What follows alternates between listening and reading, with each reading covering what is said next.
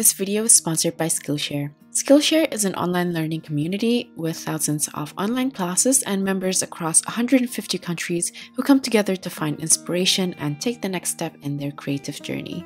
A place to get inspired, learn new skills, and put them to work in impactful ways. The latest class I took on Skillshare is Ink Drawing Techniques, Brush Nibs, and Pen Style by Yuko Shimizu, who's a professional illustrator based in New York. Though ink is not my medium of choice, it shares techniques such as brush control, understanding supplies, and strokes with watercolors. One of the things that struck me the most in this class is how she connected Chinese or Japanese kanji calligraphy into inking, where she took one character which consists of 8 types of brush strokes used for inking, and I just thought that it was so interesting. And I also really enjoyed her inking demonstration and drawing freehand with brush and ink. Just watching the brush glide with so much control and ease was just so inspirational to me. This class was 90 minutes long, but just like all the other classes in Skillshare, it's divided into shorter lessons so members are able to organize the classes into their own daily routines. After each class, members are able to post their personal projects according to the class and share it with everyone else as inspiration. The first 1,000 of my subscribers to click the link in the description box will have access to a month free trial of Skillshare Premium, which will give you access to all the classes Skillshare has to offer, and this includes all their new premium classes launch each week, with the addition of subtitles in Spanish, French, German, and Portuguese, so you have something new to discover and explore with Skillshare. Thank you again, Skillshare, for sponsoring this video. Hi everyone, this is Nia, and today I want to paint different colorful spring flowers. Some of these are based on real flowers and some are just made up. And you can also use different color combinations for your painting, but let me just begin by showing you the colors that I'll be using for mine. The first color here is Cobalt Violet Light by Holbein, Rose of Ultramarine by Daniel Smith, Ultramarine Violet by Amgram, Compost Blue by Holbein. This is a pink that I made with a bunch of different colors, and I'll list the mixture in the description box, but you can also use your go-to pink mixture as well. Next, this is New Gamboge by Daniel Smith, Hansa Yellow Medium by Daniel Smith, Buff Titanium by Daniel Smith, Gold Brown by Schmincke, Sepia by Holbein, and Sap Green by Holbein. Let's get right into the first one. These are the colors that I'll be using. This one is just a simple 5-petaled flower. As I paint later, I like to begin by painting the petals first while leaving a little bit of space in the middle where I can add on another color. After that, I'm going to finish off the center with little dots as details and simple leaves on the sides, which you're able to place according to how you paint the flowers later, and find the best place which would frame the flowers nicely.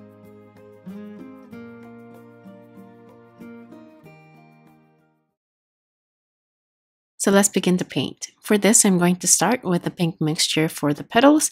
I'm going to paint them just like how I drew them out. I'm painting them quite far apart. You can see that some of my petals are a bit lighter and some are a little bit darker. This is completely up to you, but this wasn't something that I was worried about. In fact, I don't mind the different values. I just personally think that it helps with building interest so the flower doesn't look too flat. For the middle, I followed this up with New Gamboge while the pink was still a bit wet, so the yellow will spread out across the bottom of the petals. Once it spreads, I find that the yellow was a bit stronger than the pink, so I ended up adding the pink mixture again. And while I wait for the first flower to settle and dry off a little bit, I'm going to paint another one.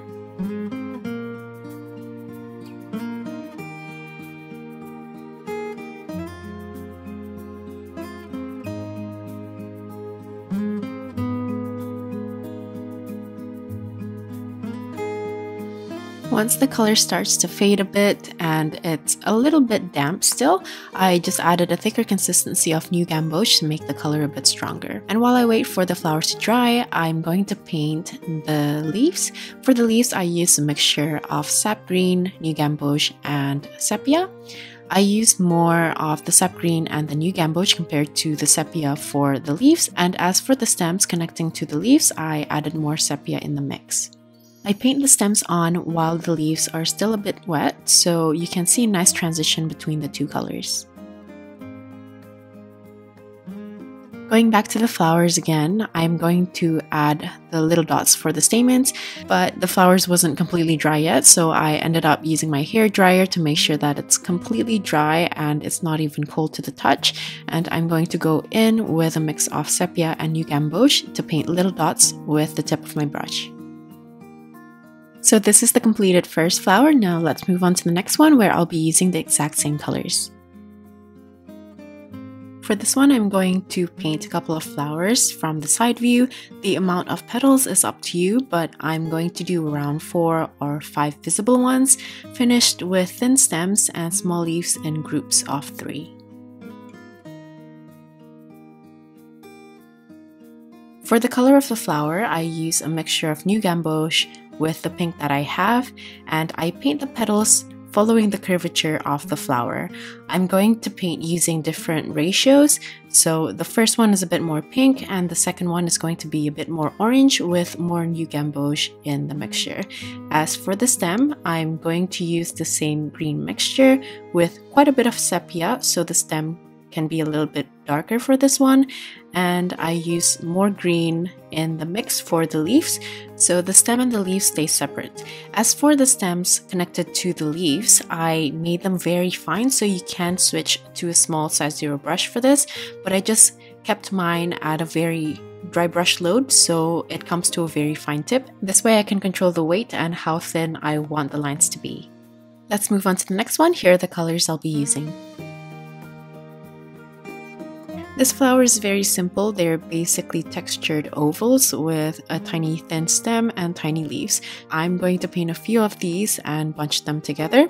The texture is the most important thing about this flower. If not, the flower will look kind of flat. I like to use a light brush load to paint small and thin curved lines and follow the oval and curve of the flower so the edges stay nice and textured and a little bit fluffy. I'm going to begin by painting the flowers using Cobalt Violet Light in a thick consistency. Cobalt Violet Light is a very light color, so a thick consistency only gets me this far. However, you need to adjust the consistency according to the paint that you have access to.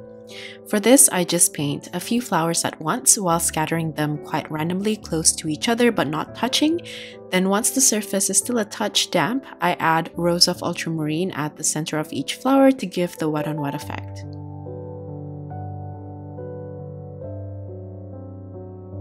For the stem, I use the same green mix as before. You can adjust the ratio according to what tone of green you want, but I decided to use the same tone for the stems and the leaves for this one.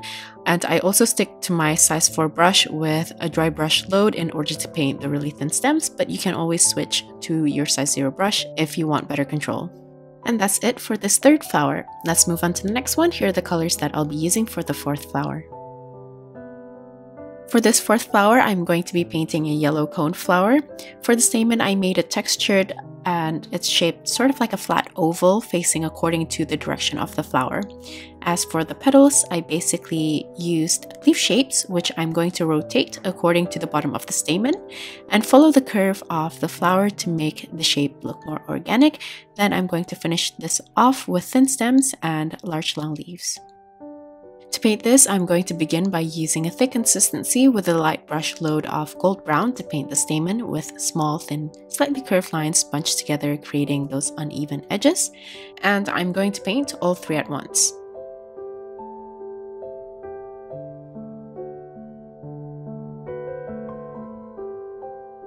Once I'm done, I'm going to follow this up by painting the petals using a medium consistency of just the Hansa yellow medium.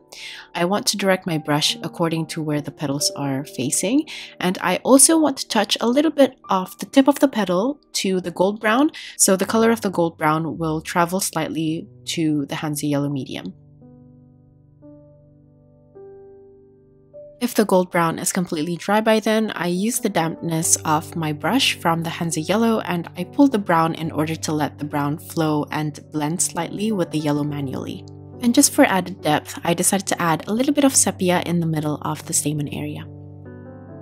After that, I'm going to finish off with the stems and the leaves. And just like the other flowers, I used a mixture of Sap Green, New Gamboge with a little bit of Sepia, but I just made the leaves longer for this one.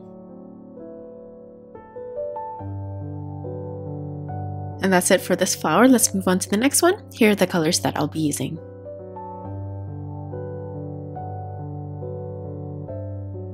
For this one, we're going to paint blue roses, and for this, I just want to start by making small curved lines bunched in the middle. Then as I get to the outer petals, I like to add them misaligned to the petals before them, so the placement of the petals are nice and natural. I'm going to paint a couple of these later with the addition of round budding roses connected to thin stems and leaves to frame the composition.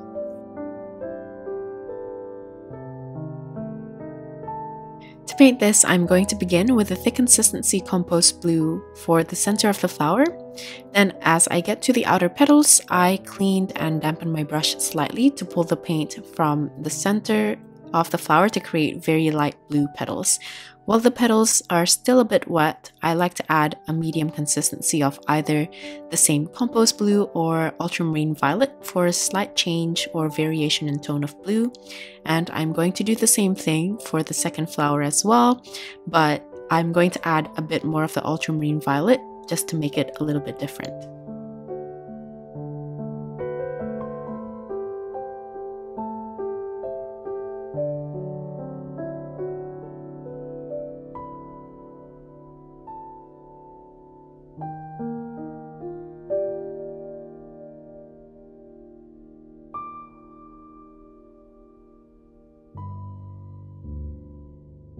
For the bulbs, I use a thin consistency compost blue and paint using the tip of my brush, following the roundness of the flower buds. I also like to leave a little bit of negative space so the shape doesn't look too bulky, and add a little bit of that Ultramarine Violet while the compost blue is still a bit wet.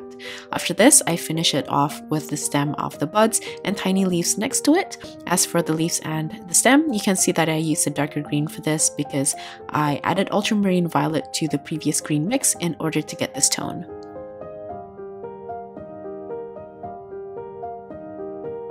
And this is what the finished roses look like. For the next one, we're going to be painting belly buttons, and here are the colors I'll be using. This one is super simple. They're basically just circles that is slightly textured on top of thin lanky stands. And to make the circle textured, I like to make them out of curved lines just like before to create uneven edges. And sometimes I like to rotate my brush to leave out white negative spaces as well. I'm also going to add dots following the curve on the edge to give a round volume to the flowers as well. To paint the flowers, I'm going to start with Hansa Yellow Medium by itself to create textured circles with the tip of my brush, making sure that the edges are a bit uneven with tiny negative spaces. After I've created a few flowers, I'm going to continue down with a thick consistency of the green mix from New Gamboge, Sap Green and Sepia with a dry brush load to create very thin stems. And after that, I'm going to finish it off with a thick consistency of New Gamboge, and I'm just going to paint dots around the bottom of the flowers to give it a little bit of the round volume. This is the next flower that we're going to paint, and here are the colors. For this flower, I'm going to begin by drawing out the middle with tiny little dots. I want to make the area of the stamen quite large, and as for the petals, I'm going to create leaf shapes, but a bit chubbier and rounder, with smaller, thinner ones in between the rounder petals to lighten the bulk. I'm going to paint 3 of these later with varying angles, which you can play around with if you would like, but if it's a bit tricky, you can also make them just all face forward. For one of the flowers, I want to paint a side view in which the center is no longer visible, and I'm going to finish them off with just thick stems without leaves. I'm going to begin by using a thick consistency of New Gamboge to paint the middle or the stamen area. I'm just going to dot this around using a thick consistency with the tip of my brush, making sure to leave out a little bit of negative space here and there. For the petals, I'm just going to paint round leaf shapes that is placed radially around the center. I want the petals to be close to the center, but I try my best to not let it touch. If it does a little bit, it's fine, but I want the color of the flower to just be the buff titanium. And after painting the leaf shapes, I follow this up by adding curved or folded petals thinly between the ones that I've already painted, and I'm just going to do the same for the second one as well.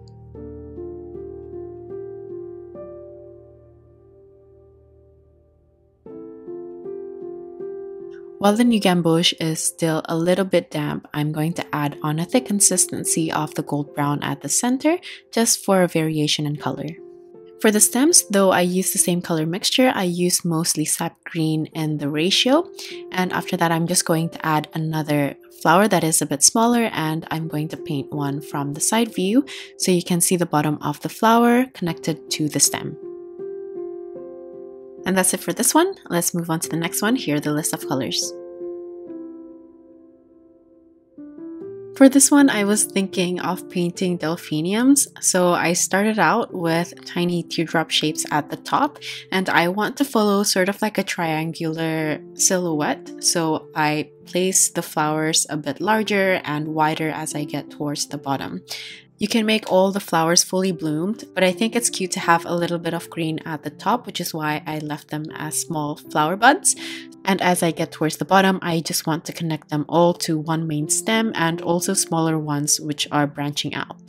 You can vary the silhouette, you can make it a bit wider or a bit more narrow and longer.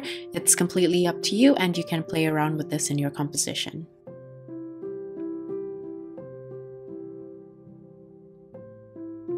I'm going to begin by painting the flower buds and also the stem at the top.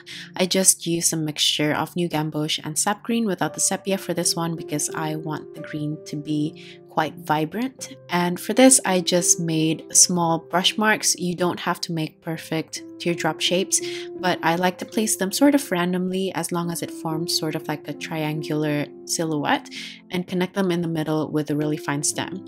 For the stem, I just painted the ones for the top section first and leave out the parts for the flowers. I just want to scatter the flowers with the pink randomly spaced out.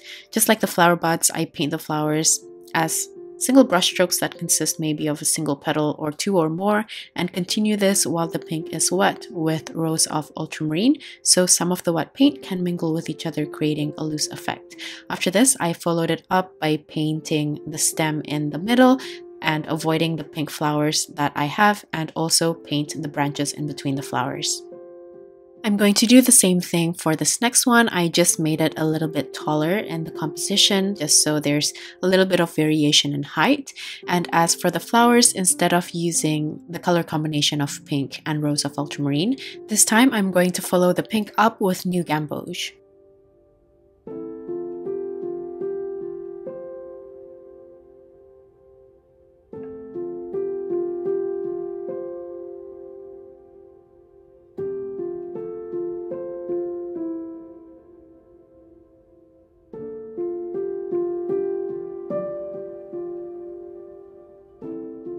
Here are the finished delphinium flowers. For the next and final flowers, we're going to be painting poppies, and here are the colors. Let's start with the petals. I'm going to be just drawing sort of abstract, frilly petals, and I also want to add lines as extra texture, followed with the sepals and the wiggly stem. I'm also going to include another one, which is just the budding flower, so it's going to be smaller. As for the leaves, I'm going to paint them as lines, so a line for the midrib and veins for the leaves, which branches on either side. So let's paint. For the flower, I'm using a thin to medium consistency of pink, and here I'm applying pressure to the side of my brush in order to cover quite a bit of space while wiggling my brush to make the frilly petals. Between the petals, I like to leave out a tiny bit of space to separate the shapes, and as the paint is still a bit damp, I followed it up with the green from a mixture of new gamboge and sap green for the sepals and the wiggly stem. I did more or less the same thing for the smaller flower, and I'm going to use the same green mixture to paint the leaves. Like before, the leaves are quite fine and you can use a smaller brush to paint them.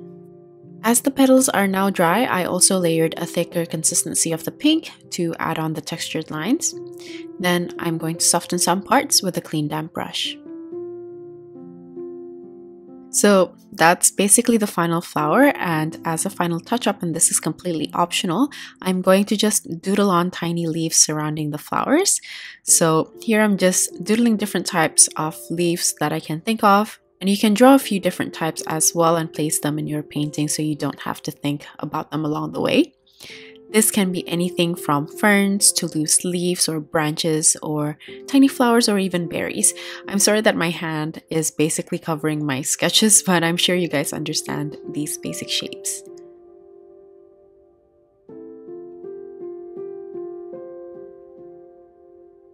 For this, I'm just going to mostly use the yellow-green mix from New Gamboge and Sap Green, but you can also mix up other tones of greens if you would like.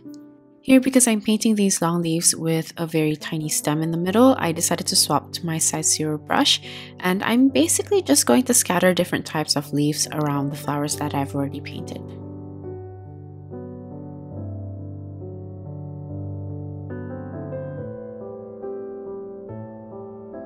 This one is a bit odd. I just made oval shapes with a flat top, which kind of flowers outwards. I'm not really sure what they are, but you can basically make up different shapes for yours as well if you decide to add decorative elements for your own paintings.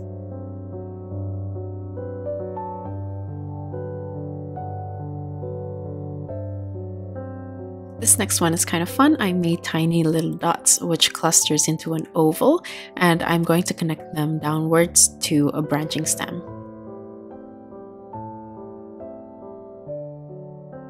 After looking at all the greens, I wanted to brighten the composition more, so I used the thick consistency New Gamboge to paint tiny flowers for some of the branched leaves that I've already painted, and even add single flowers with leaves surrounding them, anything that you feel would look cute in the composition.